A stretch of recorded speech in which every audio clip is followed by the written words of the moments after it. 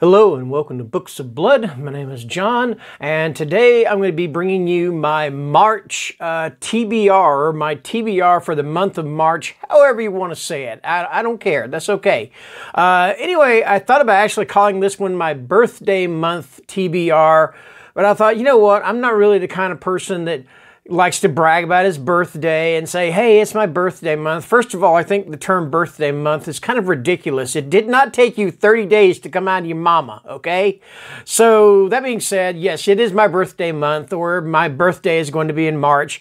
And I also don't like to brag about it because I think, well, then people expect that they have to send me presents. You do not have to send me presents. Not at all, you know. Cash and gift cards are going to be perfectly acceptable also. Anyway, I'm just kidding. Besides that, or am I? I don't know if I am or not. Anyway, this is my March TBR. I believe I've got 12 books here.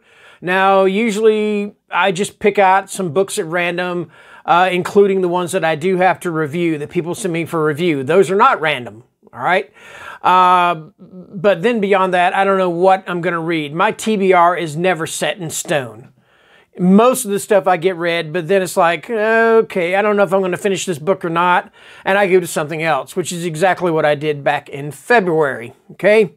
So that being said, let's go ahead and get underway with the review copies that I was sent.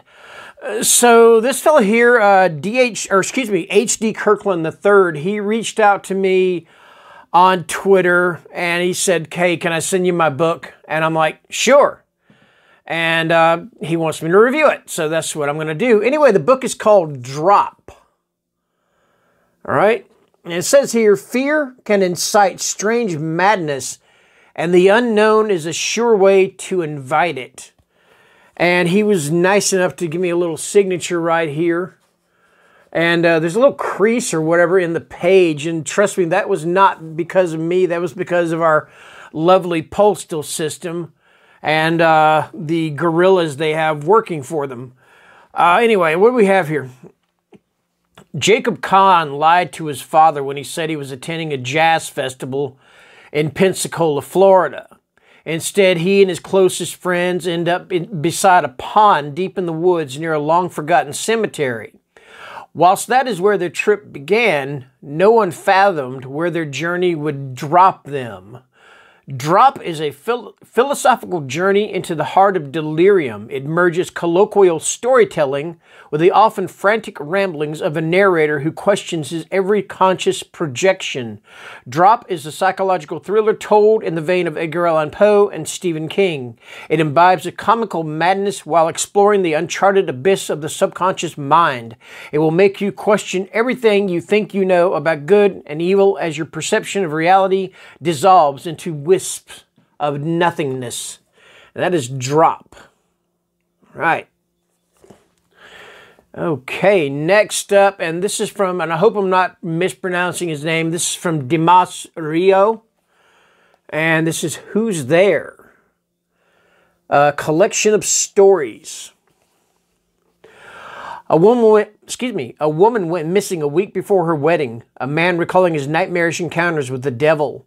Letters sent from beyond the grave. A call from loved ones who since have passed. Limbs that have a mind of their own.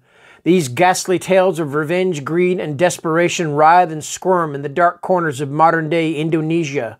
Rich in cultural undertones that are uniquely Asian, these stories are in equal part grotesque and poetic, irreverent and spiritual, unusual and universal. Drawing on local folk tales of vengeful banshees, dust-dwelling monsters, and other forms of the undead, this collection of 5 short stories will transport readers to the deep, dark abyss where demons forever resides, the human mind. And that's Who's There? Dimas Rio. I don't think he signed this one. I think I ordered, I'm not sure if, I can't remember, I think he did send me this. I'm not sure if he signed it. I don't think he did. That's okay. The stories in here are Who's There, At Dusk, The Wandering, The Voice Canal, and The Forest Protector. All right, so there we go. Okay, last but not least, the last review copy. I got this one from Silver Shamrock Publishing, and I had mentioned that I had wanted to read Chad Lusky and Tim Meyer, they wrote a book called Wormwood. They wrote it together, and I really enjoyed it. And I said, you know what? I would love to read something else from them, you know, individually. So Silver Shamrock was actually cool enough to send me a copy of Dead Daughters by Tim Meyer. And is that cover not just freaking awesome? That's by Elder Lemon Design. Yeah, I mean, that's just creepy freaky, all right? Drew Lowry is living the American dream. He has the perfect family, a stable job, and a beautiful home in the suburbs of central New Jersey. Things can't get much better, but what seems like the ideal life is suddenly upended when he receives a blank envelope in the mail. Inside lies a picture of his daughter, a photograph of her violent murder. Only it can't be her. He just tucked her in and kissed her goodnight 10 minutes ago. But the mysterious Polaroid is only the beginning. There's the van following his daughter to school. The man she sees outside her window late at night. The fact someone entered her room while the Lowrys slept peacefully. Local authorities are clueless. He leads no clues and ultimately no answers. No leads, no clues, and ultimately no answers. Drew launches his own investigation, falling into a hole of lies and deceit, a truth he never saw coming. Dead Daughters is the new twisted thriller from Tim Meyer, author of The Switch House and Kill Hill Carnage. And I've also got The Switch House on Kindle. Haven't read it yet, but I'm going to get to this one first. All right. Okay, next up. And now the rest of them are just ones that I've actually talked about some of these already, and some of them I have not. Okay. So this one I have talked about, and this is by Brent Monahan. This is The Bell Witch and American Haunting. I'm not going to read the synopsis because it is what the movie An American Haunting was based on. And this is Brent Monahan, his own speculation as to what occurred at that home in Tennessee all those years ago with John Bell and the Bell Witch with Betsy Bell. And if you've not read about the Bell Witch, then just go to Wikipedia, look it up, all right? Because it's really super fascinating. I've been fascinated with the Bell Witch since I was a kid, okay? So I've been reading, try to read as much as I can about her, and this is just another one of those that I'm going to read. So there you go. All right, that's The Bell Witch, An American Haunting. All right, from Tony Evans, I've got Sour. And this is another one that is a book about witches. Witches kind of fascinate me in a strange way, all right? I mean, I don't want to be a witch, but they fascinate me. There's three kinds of witches around here that you got to watch out for. There's good ones, evil ones, and ones that sort of just are. Deep in the mountains of Appalachia, a legend is told about something evil that lurks within the dense woods of Gunrack Holler. A witch is said to live there, one whose appetite for innocent souls dates back hundreds of years. Sam Fletcher had heard the story his whole life, but he never really believed it. After all, as his father always said, it's just an old folk tale, only a story. But 2 years ago, something happened that made Sam question his belief in those old folk tales when he accidentally crossed over into Gunrack Holler and found a small black book with a strange symbol on its cover. The promise to end all of his worries, the prize one that Sam would realize far too late, the loss of his only son, Danny's soul. Now, with the help of his best friend, Sam is determined to get his son back. But to have a chance at reuniting Danny's soul without his body, he is forced to call on an even darker presence, one said to have the ability to resurrect the dead and fix things that aren't fixable. Locals call her the Bone Lady, and they say her power is stronger than Satan's. But dark curses aren't easily fixed, and Danny's body may have already soured, and once they sour, they just don't come back the same. That is Sour by Tony Evans. Another awesome cover. Okay, now this one here, the author Wesley Southard sent me this as a PDF, and I was going to read it as a PDF, and I was going to review it. That's why he sent it to me, but I don't know what happened, but the PDF just disappeared. So I told him, I said, hey, you know what? I'll tell you what, I'm going to go ahead and just buy the book. That way it'll put some money in his pocket, and then I can kind of take my time with reading it and reviewing it. But I am going to get to it this month, and this is Cruel Summer. That is a creepy looking creature on that cover. All right. Melissa Braun is a broken woman, only wanting what's best for her family. She's willing to do whatever it takes to mend her fractured relationships with her abusive boyfriend.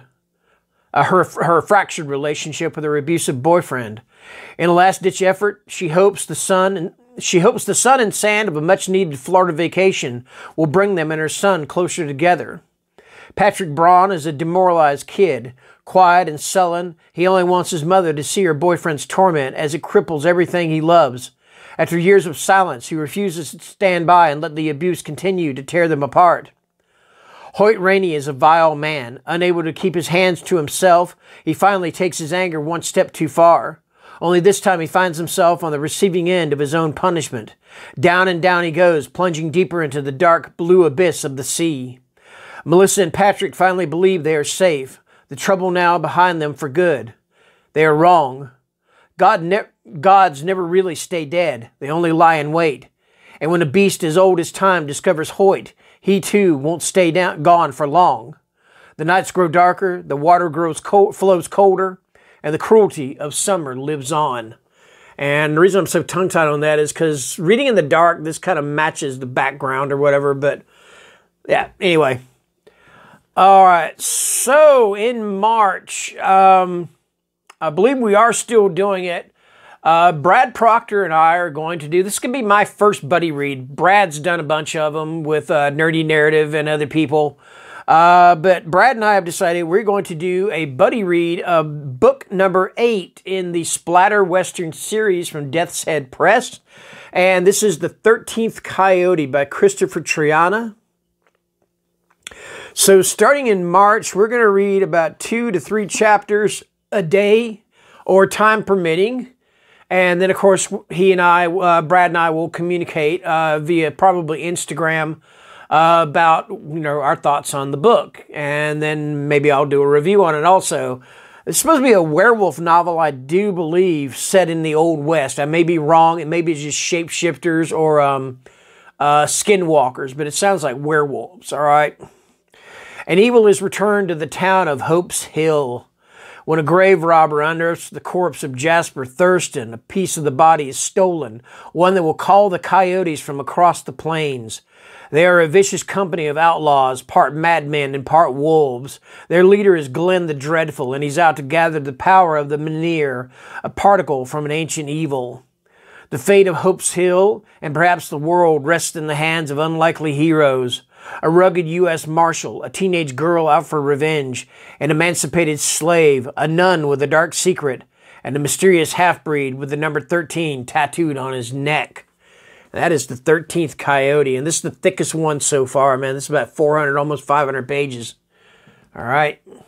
And once again, the awesome cover was done by Justin Coons. All right. So there you go. Okay, next up from Michael Clark. This is book 1 in the Patience of a Dead Man trilogy. And this is The Patience of a Dead Man.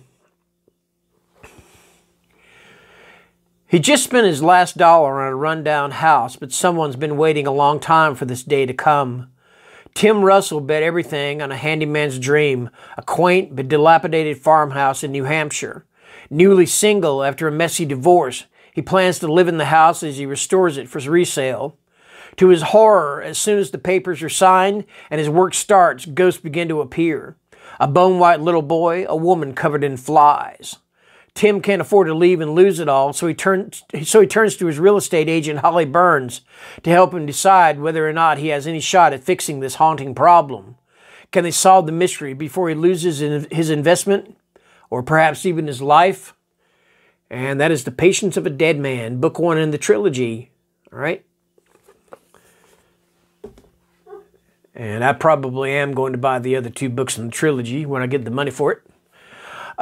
This one here, not so much with that, this was a recommendation from Scion Das, but I read Scion's review and I thought, you know what, this sounds like the kind of book that I would like to read. And this is by Aaron Beauregard, and this is Yellow.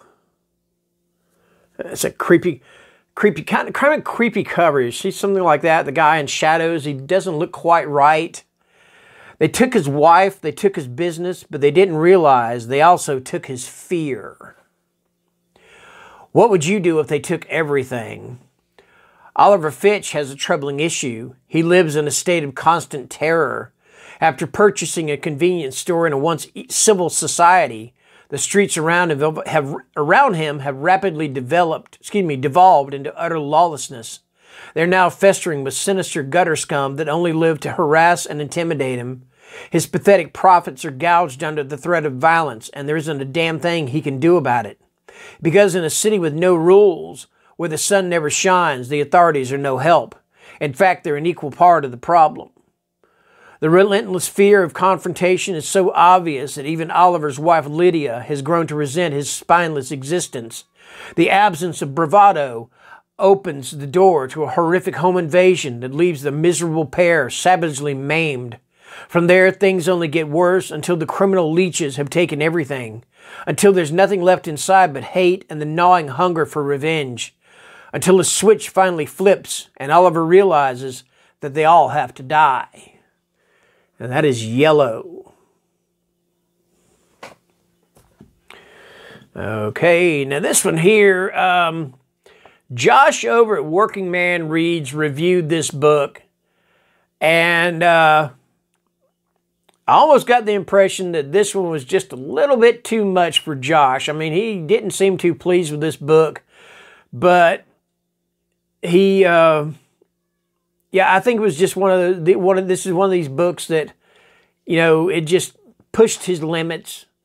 And as soon as when I watched the review, and I thought, I want to read this book, okay? And I'm talking about Dead Inside, and this is by Chandler Morrison. A young hospital security guard with a disturbingly unique taste in women, a maternity doctor with a horrifically unusual appetite. When the two of them meet, they embark on a journey of self-discovery while shattering societal norms and engaging in destructively aberrant behavior. As they unwittingly help each other understand a world in which neither of them seems to belong, they begin to realize what it truly means to be alive, and that it might not always be a good thing. So here you go. That's Dead Inside, Chandler Morrison. Okay, and finally, I've got a graphic novel here. I just got this in the mail the other day, and this is Batman, the Joker War Saga. And not only is that cover awesome, but I'm going to take off the cover and show you the inside of it. On the front cover, you've got the new character. She's the Joker's new girlfriend. This is Punchline. But, and she looks pretty interesting, and I've heard some interesting things about her, but I don't know. I'm kind of partial to the girl on the back, and that is none other than Harley Quinn. And this is some really... The artwork on the cover is very reminiscent of the artwork or what you're going to see in the book itself. Basically, what the book is about, or what the series or whatever is about, the saga, is how, you know, how the Batman and the Joker have always kind of said, you know what, I'm going to do everything to capture you, and, you know, and I'm going to put you in Arkham Asylum, and the Joker's like, okay, and I'm going to do everything to make your life miserable, and kill everybody you know and stuff like that, but neither one of them will kill the other because there's this weird you complete me vibe with the two of them. But that kind of ends because the Joker has decided, you know what, Batman's got to die. And that is pretty much what the premise of the Joker War Saga is all about. He does everything in his power to bring down the Batman and kill him, all right? Now, I have not read this series. I'm just telling you this off the top of my head, but that's what I do believe happens in this. And it runs through quite a few of the Batman books. Batman, Detective Comics, Batgirl, Nightwing, I believe, has a story. Harley Quinn, I believe, has a story in it. So, yeah, that is it. That is the Joker War Saga. Anyway, that is going to do it. That is my TBR for the month of March. This is going to post on Monday, which I think is going to be March 1st. Yes. So until then, the weekend is going to be coming up. It's Thursday now. So you guys Have a great evening and be safe out there. Thanks. Bye-bye.